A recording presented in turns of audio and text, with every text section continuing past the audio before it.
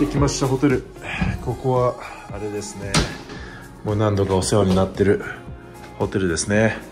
このですね、バスタブがあるところなんですよ。ここは以前の動画でも紹介してると思います。広いですね。2つもいらんな、ベッドは。今回の眺めは完全に眺めというよりか室内ですね。よいしょ。はい、どうも秀樹です。今日はですね、デンバーに来ております。今日サンフランからデンバーまでのデッドヘッドだったんですけども、デッドヘッドっていうのは一応書きとして別の場所に移動する、業務のことを言うんですけども、もちろんあれですね、これも仕事の一つです。で、明日からですね、4日間の OE オペレーションエクスペリエンスかなんとかわかんないですけどもが入りました。初めての訓練の時は25時間最低飛ばなくといけなかったんですけど、自分の会社で50時間までですね、確か最高がその以内に、実機訓練を終わらせないとちょっとなんかまた追加のトレーニングみたいな形になっちゃうんですけども、今回はなんかそうではなくて、自分はこれは復帰訓練なので、おそらく、明日からの4日間のトリップのうちの、2つのフライトですよね。1つのフライトがパイロットモニタリングとして、監視役としての、業務、もう1つが、パイロットフライングの業務、その両方の、テストを、どこかのこの4日間のうちでやって、で、通れば無事に復帰できるという形だと思います。4日間の初めのうちは、ちょっと慣れさせる形でお客さんを乗せてナイチェックエアメンという訓練生と飛んで、テストを行えるキャプテンと一緒に飛んでいきます。なんとですね、明日1日目から5本のフライトが入っています。でですね、今から明日は朝10時40分ショーなので、結構余裕があるんですよね。で、今もう6、7時ぐらいで、でもちょっと早めに寝ようかなと。朝早く起きてゆっくりと朝ごはん食べたいので、でもその前にアイロンをしていこうかなと思います。いやー、ここのアイロンちゃんと使うことを願いたいです。うわ、ちょっとこれ、このアイロンのカバーがちょっと外れてるやつ、これは絶対アイロンしづらいやつですね。こういうところがアメリカでございます。皆さんもご存知だと思うんですけど、今回はブラックアイロンですね。アメリカのアイロン使う時の注意点。お、すげえ、光ついてる。初めてこんなんいる。今ここ暗いから言いますけど、確かにこんな暗いところでアイロンせえって言ってるのか。ですね、注意点なんですけど、アイロンする前にこの裏確認した方がいいです。たまになんか誰かが焦がしかなんかわかんないですけど、なんか変ないろいろこういうゴミじゃないですけど、カスっていうんですかがついちゃってて、でそれを知らずにそのまま制服にアイロンしちゃうと、そうできる通り汚れます、服が。ほいほいほいほい。正直この辺はもうタイムラプスでいいですかね。今からアイロンしていきます。はい、今終わりました。このピシッピシッってこれ出ないっす。はい、壊れてました。でやっぱこれずれてくるんですね。めちゃくちゃやりづらかったです。てな感じで OK、 検証つけていきます。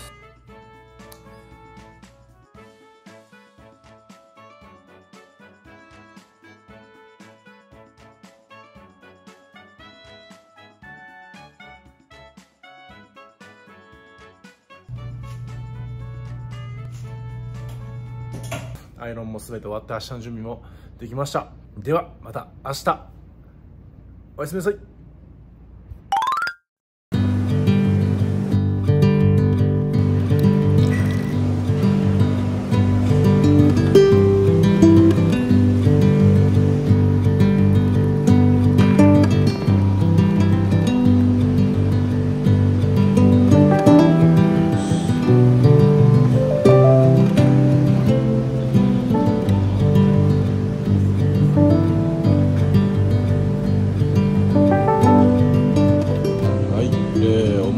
とベーコン、ソーセージ、卵、ポテト、パンケーキですね。でコーヒーとヨーグルトとフルーツ、ちょっと取りすぎましたね。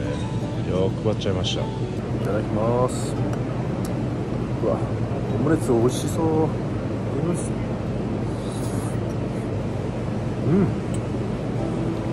朝から贅沢。もうベーコンとかソーセージ体に悪いの分かったんですけど、これ見たらうまそうで仕方がなかったですね。でっけえ、カリカリなのがいいんですよね。でソーセージも見てください、うまそう。うん、うまい。これはそうですね、ちょっと酸っぱめな酸味のあるトマトとか、ピーマンとかいろいろ混ぜたソースです。なんていうんだっけ、ちょっと忘れちゃいました。いや、久しぶりやな。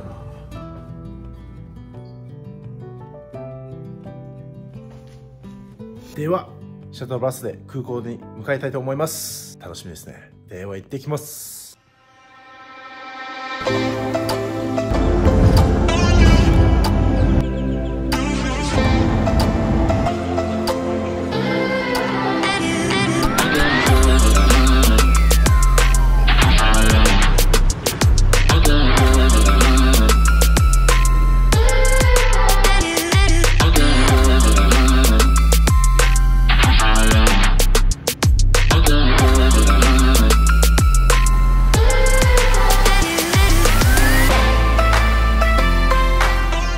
目がですね、デンバーからコロラドスプリングで結構短いフライトですね。50分ぐらいです。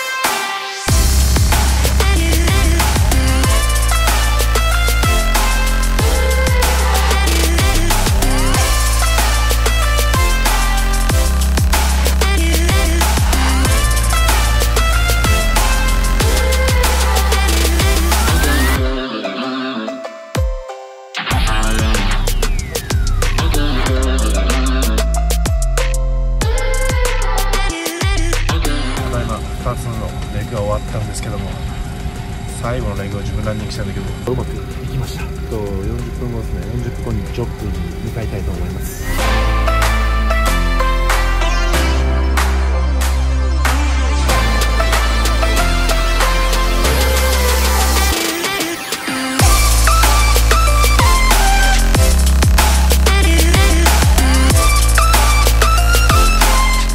ジョップリンに着きました。うまくいきましたね。滑走路が6500フィートで幅が100フィートぐらいしかなかったので、久しぶりにしたら細くてちょっと短いランウェイだったので、でもちゃんと指示に従いながら降りていけばうまくいきましたね。今からまたデンバーに帰ってですね、でデンバーからセイントジョージに行ったら今日終わりです。あともう2本頑張っていきたいと思います。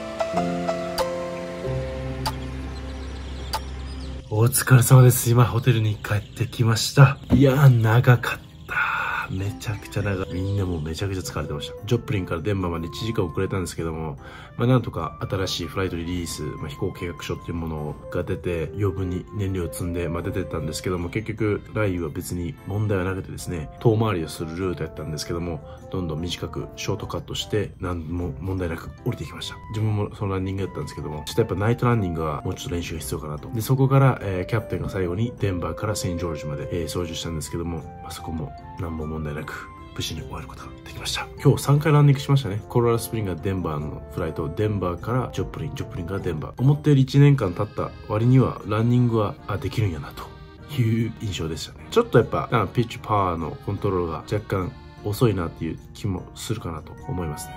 そこはやっぱキャプテンとの話でだんだん戻ってくるっていう風に言っていたので、操縦以外の面の感覚はだいぶ全部戻ってきたかなっていう感じですかね。あとちょっと ATC がやっぱりあんまりうまくいかないような、ATC が普段話さないような内容なんで、ナチュラルではない気もするんですけども、このトリップで慣れるでしょうと。今日はこんな感じで終わりたいと思います。明日もまた4本あるんで、寝たいと思います。はい、じゃあまた明日。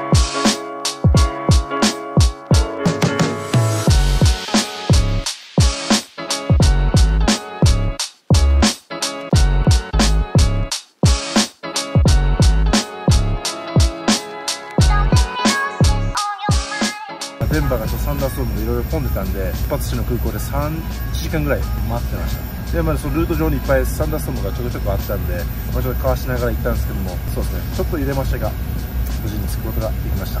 次、ウィッチが来たら今日は終わりです。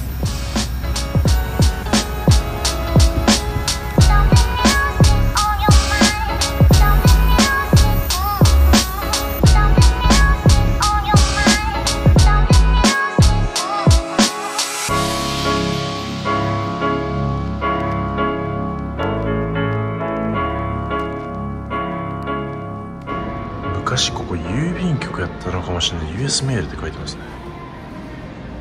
これダービーっていうホテルなんですけど、なんか広いんですよね。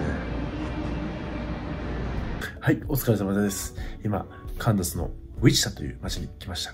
ウィチタっていう町は以前の動画でお話ししたと思うんですけども、セスナの本社がある会社でもあります。今日は2日目、4本のフライトだったんですけど、昨日に比べたら全然まだ疲れは軽いって感じですね。で、今回は12時間あるんで、ゆっくり休みたいと思います。フライトなんですけども、もう、そうですね、ほぼもう前の時の同じぐらいに戻ってきたかなっていう感じがしますね。あとは管制官とのやりとりのこのナチュラルさっていうか、スムーズさっていうのが、まだちょっと詰まるところがあるんですけど、はい、シータフとかアナウンスするときに、なんかスムーズに言えないっていうか、ちょっと教官やってた時と比べると全然スムーズに言えないなってところはあるんですけども。で、明日はですね、ここからまたウィチタからデンバーに戻ってですね、デンベからヘレナかなっていうところにいます。で、明日はそれで終わり。2本なんでもっと楽っすね。で、明後日も3本で終わりなので、ここからもう結構気持ち的に楽になってきますね。また明日仕事頑張っていきたいと思います。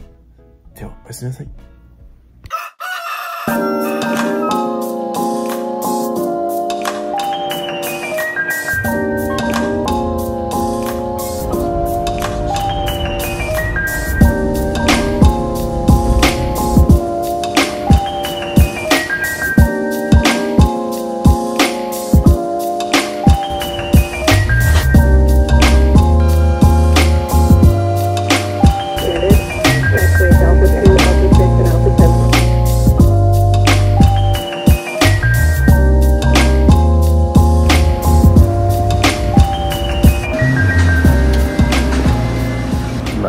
フライトが終わりました。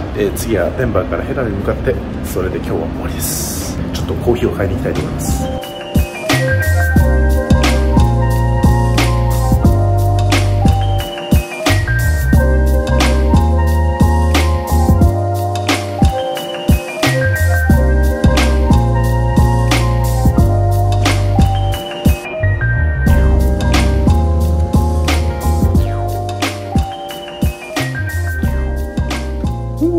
ただいまフライトが終わりました。今日は日本だけだったのでめちゃくちゃ楽ですね。イージーデーでした。フライトももうサンダーソングもないし、スムーズなフライトでした。で、今日泊まってるところはですね、レジデンス・イン・マリオットですね。なのでレジデンス系なのでですね、後ろにご覧の通りキッチンがあります。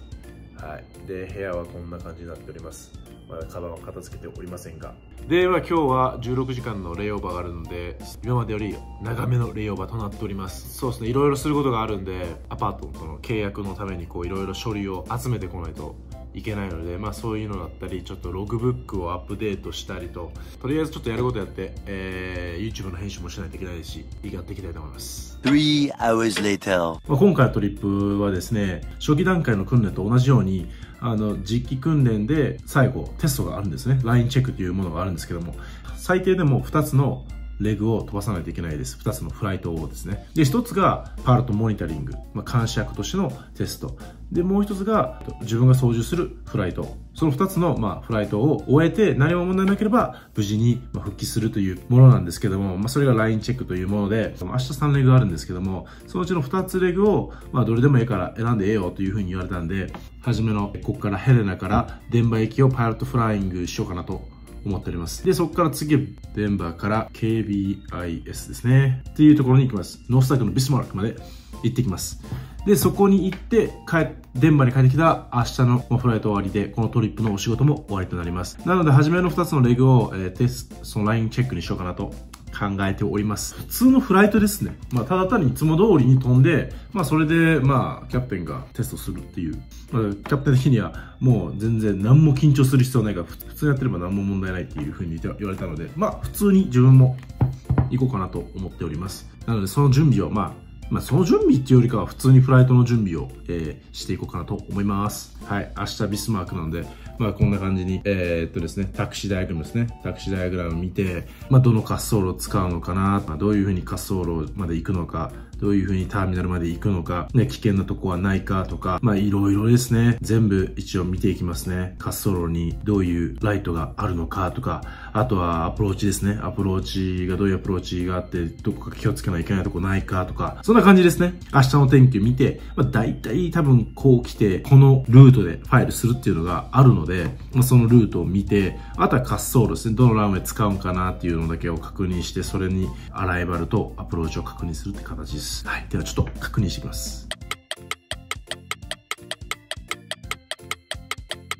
今飛行機のそのノータム空港の情報とかチャートとかも全部確認し終わりました。天気的にも明日一発目飛んだ方が朝の方が落ち着いてると思うので朝飛びたいと思います。で、2本目をモニタリング役のテストをしたいなという感じですかね。今日はもう寝たいと思います。ではまた明日。おはようございます。ですね、今は朝の5時40分でございます。で、6時から6時10分ですね。6時10分のシャトルで空港に向かうんですけど、空港もすぐそこで5分ぐらいでも着くところにあるんですけれども、最終日でございます。外は真っ暗でございます。今日トリップの最終日ですが、無事に終わることを願って頑張っていきたいと思います。では行ってきます。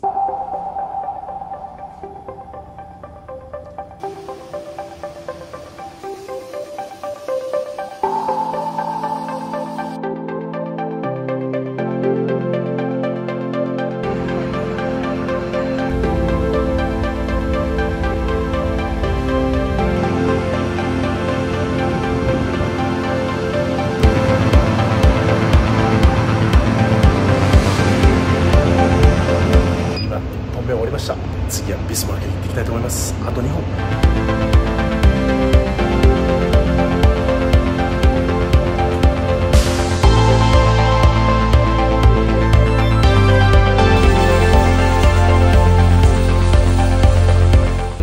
はい、無事に着きました。ビスマーク。今からまたビスマークからデンマークに戻って今日は終わりです。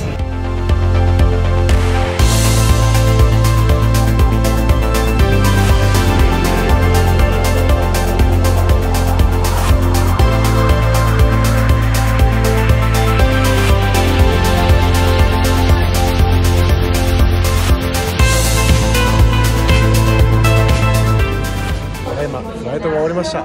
ラインチェックっていう、一応テストみたいなものですけど、テストなんですけど、もう別にキャプテンの人のテストみたいな感じじゃないです。自分ももうテストっていうよりか普通にフライトしただけで終わりました。なんか短かったですね、やっぱり。長くようで短かった。キャプテンもずっと IOE とかイニシャルの人をやったみたいで、普通にフライトして俺もお金もらってるみたいな感じやわみたいな、冗談なのかわかんないですけども、もうここから帰りたいと思います。動画が良ければチャンネル登録、高評価よろしくお願いします。では次の動画で会いましょう。See ya!